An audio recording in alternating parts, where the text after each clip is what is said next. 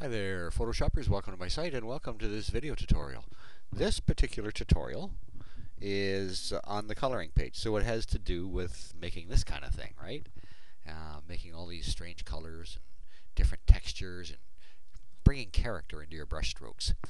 Now, the original video I did for brushes dealt with shape dynamics and other dynamics. Shape dynamics is how Adobe says size, and you can see down here, okay? As I press harder, it gets bigger. And let's just get there. Okay, so as I press harder, it gets bigger.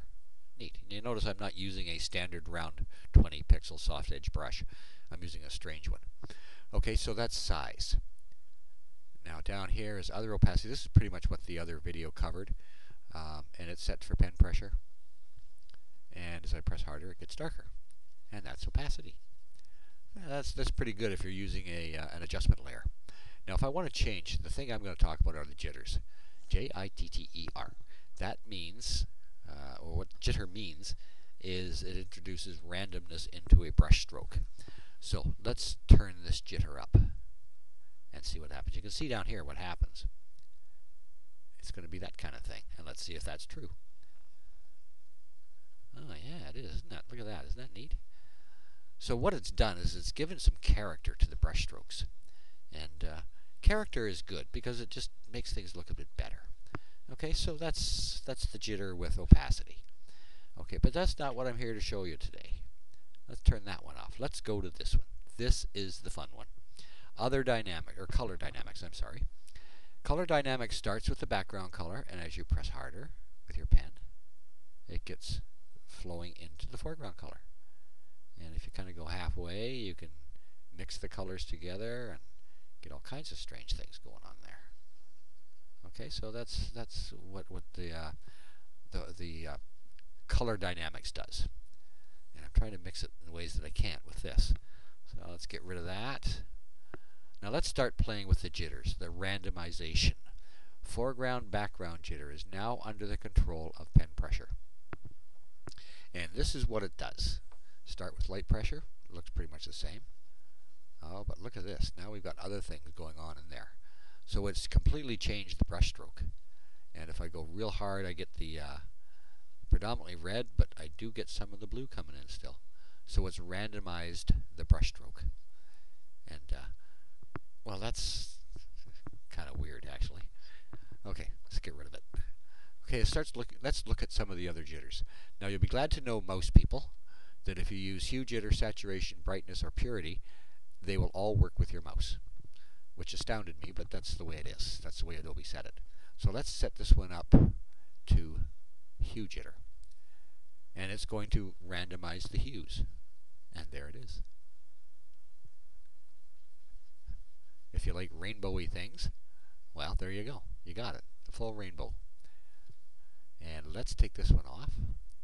Let's put saturation jitter on. So it should randomize the saturation. That's a completely different brush stroke from the other one, isn't it?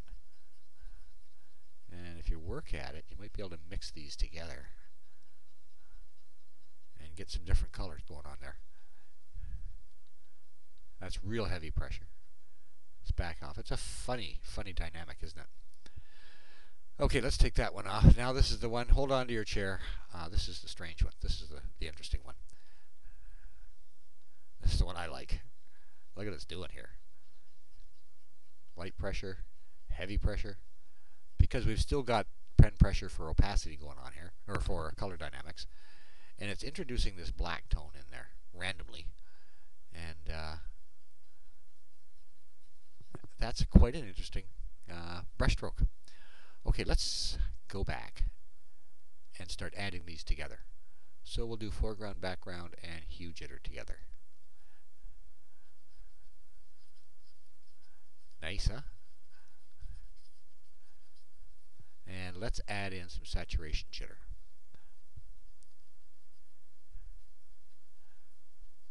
Don't see an awful lot of difference between the two of them. And let's take it. Oh, we've got brightness already on. So I forgot to take brightness off. Terrible. I should remember those things. So that's what it does. That's what the jitters will do for you. Now the last one is purity. I didn't talk about purity because it's a different cat.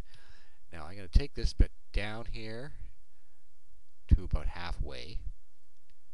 There we go, halfway. Now you can see it's not going to be as pure colors. The colors aren't going to be as pure, if I could get my English right here. But you know, you can't see an awful huge difference, but there definitely is. You can see where the lower purity was done there. If I take it all the way down, this is what you get. You get this black and white and grays. Little bits of white, little bits of black, lots of grays. Now, what use would this be, you may ask? Well, I'll show you what use this is. But first I want to talk about the other ones and where they're useful. On the website, on my webpage, the coloring webpage, there's that picture of the Fairy Queen with her wolf and her horse. So let's take a look at that. Just I'm going to pause this and bring it up. This is the picture. Now, when I was painting this or coloring this, the dress, the hair, the wolf, the horse, the foreground, they were all done this way, with only foreground, background, jitter, and purity turned on.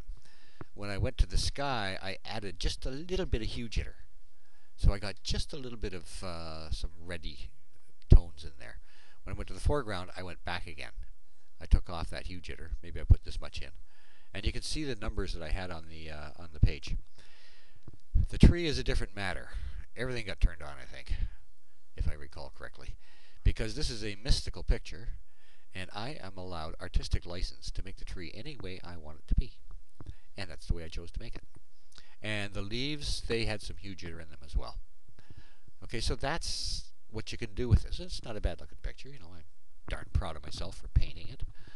Okay, let's go back and look at the purity thing again. Hang on. Now we're back on this white piece of paper. All the jitters are turned on and the purity is turned right off. So this is what I get. Okay? And it's kind of interesting. And you can use this on a straight line drawing that doesn't have a lot of textures built into it already. Like this one, the kitty cat. This is a little kitty cat that I downloaded. The kitty cat by itself was like this, without any coloring done. Oops. There we go. That's the way the kitty cat came. No texture in the face. So I did some painting. I did that. The tongue and the nose. Did the eye. And the eyes there. And I wanted to add some texture into this rest of the cat, of the kitten.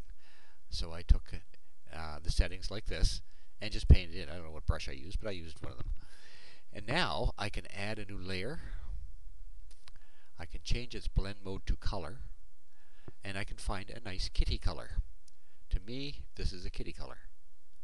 Kind of this yellowy, browny color.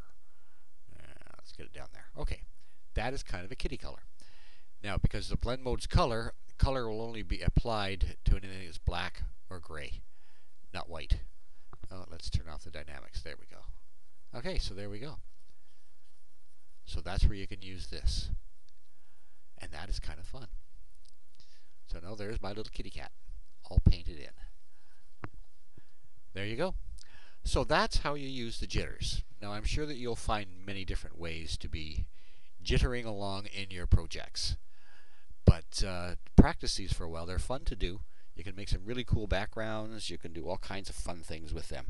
So now you've got size, opacity, color dynamics. We've got a couple more to do here. We'll do scattering, texture, and dual brush on some video in the future. But we've covered the important ones and the fun ones. And incidentally, if I change this back to normal, you can see what it does. Yuck. Let's go back to color. Blend modes are cool. Gotta know blend modes. Okay, so there you go. I guess this is Brush's video too.